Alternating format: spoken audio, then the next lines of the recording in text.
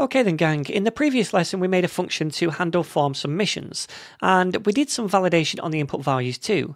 We also made this errors property which stores error messages for any input fields that failed the validation. For example, if the username field failed validation, we added a username property to the error, and if the password failed, then we added the password property and so on. And all those errors get populated only after we submit the form, right? So now what I'd like to do is output those errors in the form template, if we have any, so that a user can see which inputs need correcting. And to do this, we need to conditionally output the error messages, only if they exist on the errors object. Now, when we use Alpine, rendering some conditional template is really easy to do by using a directive called x-if. But there is a small catch. We can't use this directive on any regular HTML element. It has to be used on a template element. So let me demo this and then we'll talk a little bit more about it. So we need a template tag first of all. So let's make one of those. And then on this template tag, we can use the x-if directive to check if a certain condition is true. So I could just check to see if we have a value for errors.password, for example. Now, if this password property exists on the errors object, then this will evaluate as true. And Alpine would then inject whatever HTML content was nested in this template into the DOM. And then if this ever became false, for example, if the errors object got reset, and the password property no longer existed, then Alpine at that moment would remove the nested content directly from the DOM. And that is important.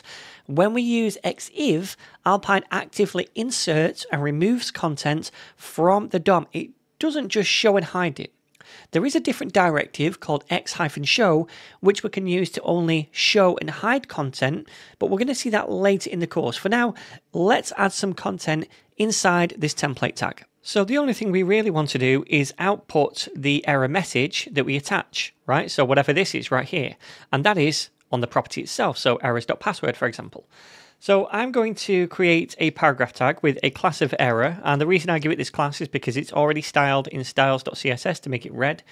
And then also for this, we want dynamic text. So we use the x-text directive and we set it equal to errors.password. So whatever that property value is. And that's all there is to it. So now what I'm going to do is copy this and I'm going to paste it underneath each individual input field. So first of all, up here, the username. We need to make sure we update this to be username. That's what we're checking for. And obviously this as well is username.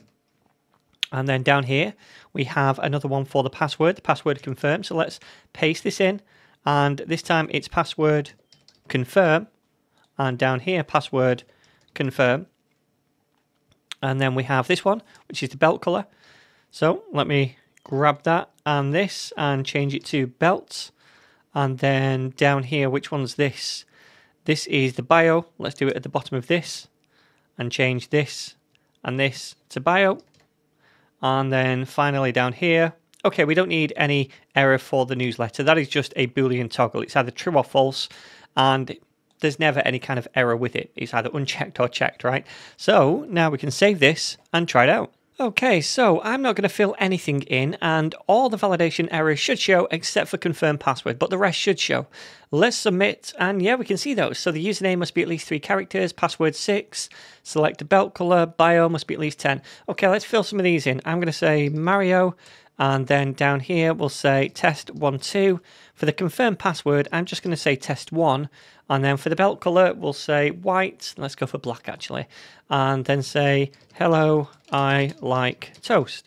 All right, then. So let us submit this form. And now the only error we get is passwords do not match. If we add a 2 on here and click submit, all the errors go away and the form gets reset. Awesome.